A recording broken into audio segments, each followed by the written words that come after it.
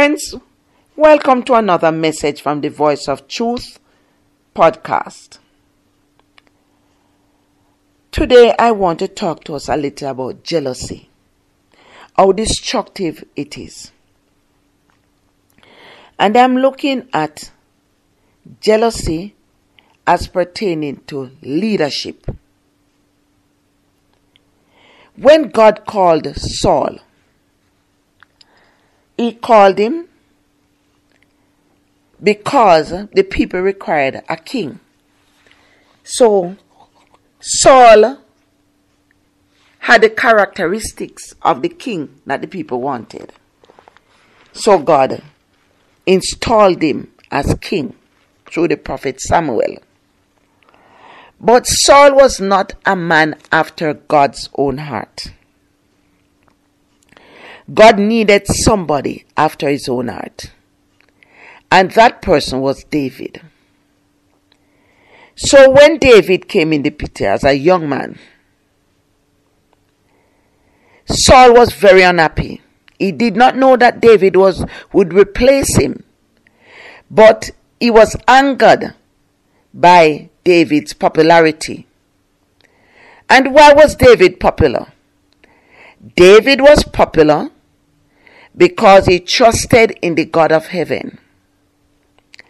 David was popular because when it was that Israel was running up and down like scared rabbits because of the Philistines and especially Goliath, the little boy David had confidence that God would deliver. And so he went to Saul amidst all the mockery and jeering. He went to Saul and he told him that he would fight Goliath. He was going to fight Goliath not by his own power and might, but because of the grace that God had bestowed upon him and the faith that he had in God. Now, when it was that because of desperation, they actually accepted David's proposal to fight Goliath, they tried to dress David in their own war gears.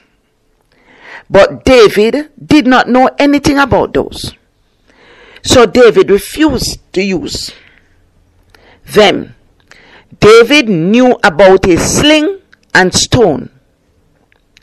So David took 5 stones and he took a sling. Why did he take 5? Because Goliath had 4 brothers. So David took it and he went.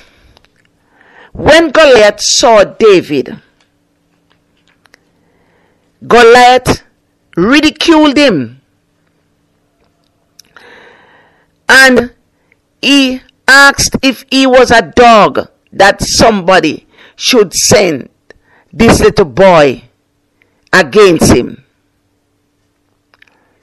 But David told him that I am going to be giving your flesh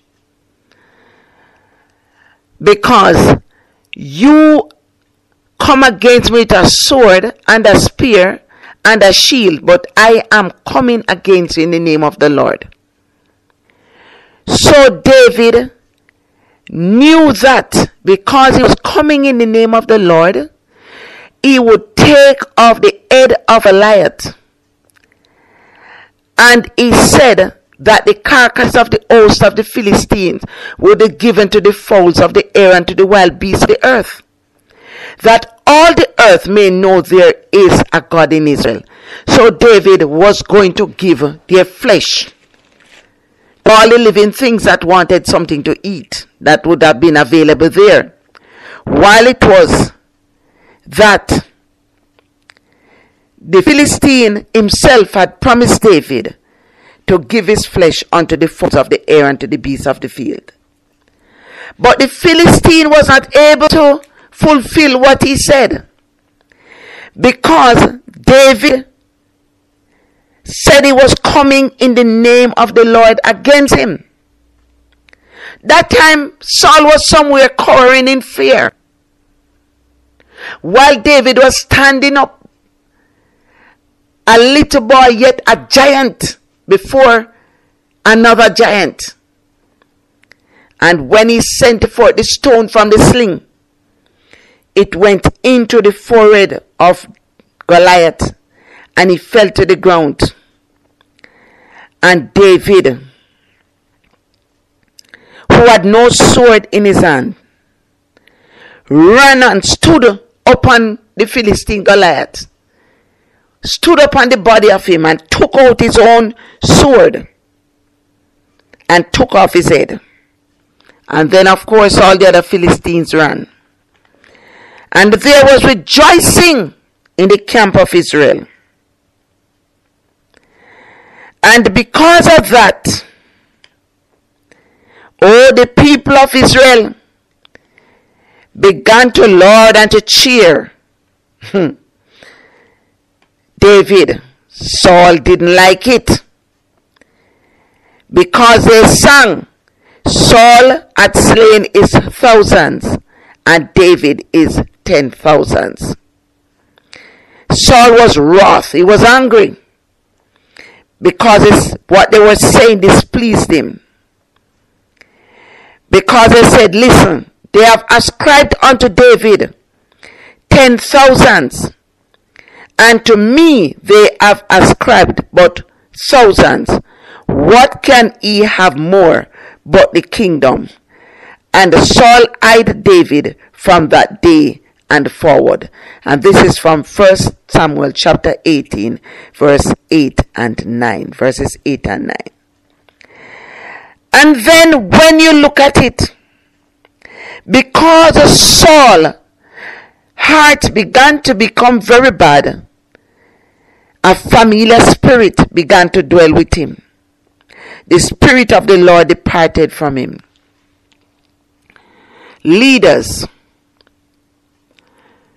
if you are not doing what God has called you to do, you have no right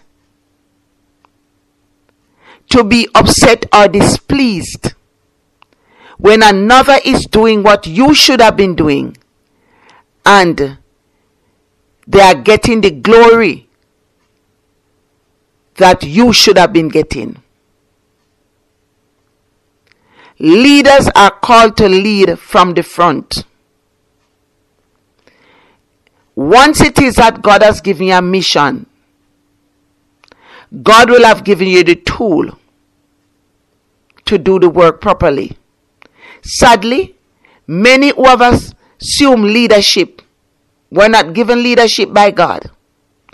And that is why they are not able to lead properly.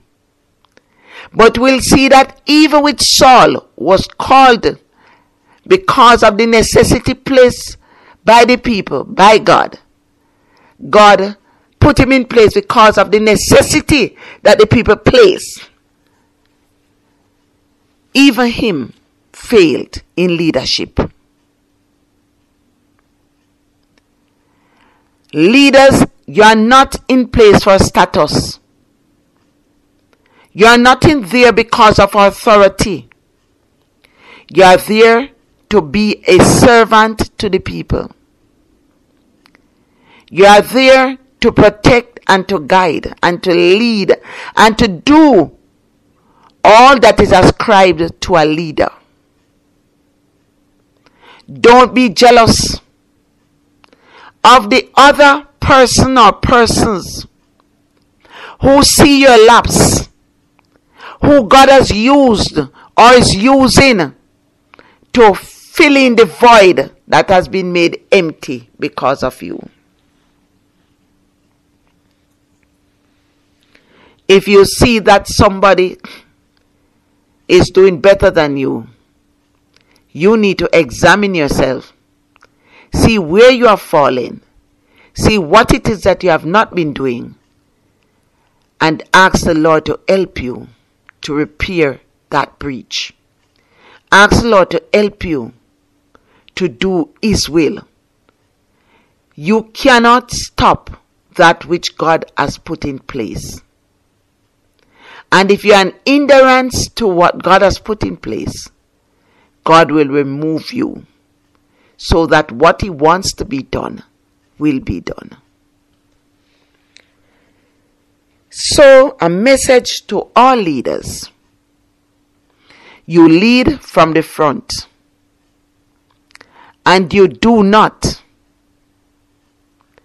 leave the people to be scattered. Or else, if you do so, God will send someone to gather them together, just as how He sent David. Leaders don't know everything. Neither can a leader do everything. But a leader can do a good job if the leader abides in the presence of God and is being led by God. Think about that. Let us pray. Father in heaven, we thank you for being the wonderful God that you are. We thank you for your keeping care and your tender mercies. I pray that every one of us who has been called to lead in one capacity or the other will not seek to do so in our own strength and wisdom, but that will seek wisdom, knowledge, and understanding from you. That will seek to abide in your presence and to do your will. That will seek to lead according to your want it to be done. Help us that pride and arrogance will never take over. And help us to recognize our weaknesses and to know that you'll be using other persons and that we should encourage them. That as leaders we should have in place succession planning. So that, Lord, when you choose to move us off from the playfield, then others will be there from whom you can choose. Help us to recognize and to know that no office that we hold is permanent, that we are just pilgrims and strangers passing through. Help us to do your will with a clean and pure mind. In Jesus' name I pray. Amen. My friends, thanks again for sharing with us. And I ask that you share these messages. And I pray that your heart has been blessed. And I am encouraging you to subscribe if you have not yet done so. That you'll also touch the like button. And that you'll send this message to all the persons in your contact. So that we'll become good leaders according to the will of God. Abiding by the will of God. Doing what God wants us to do and not what we choose to do. So that we'll avoid that demon that is called jealousy. God bless you. Until